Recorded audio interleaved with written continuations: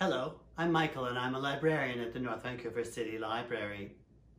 Today, as one of my selections for the best of 2021, I'm talking about a terrific novel called V for Victory by British author Lissa Evans. 15-year-old Noel lives with a woman he calls his aunt in London, just as the war is drawing to a close. They take in lodgers to help pay the bills, and they scrape by even as V-2 rockets drop randomly out of the sky. But all is not as it appears, and the two of them are plainly hiding something.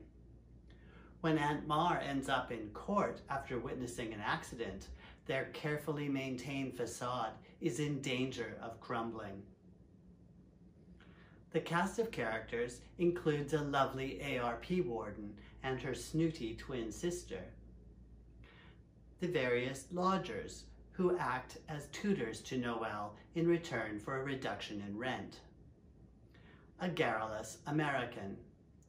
And the City of London itself, looking very bedraggled indeed after 6 years of war. This book is a sequel to an earlier novel called Crooked Heart, but it very much stands on its own, and it's delightful. So check out V for Victory today at the North Vancouver City Library.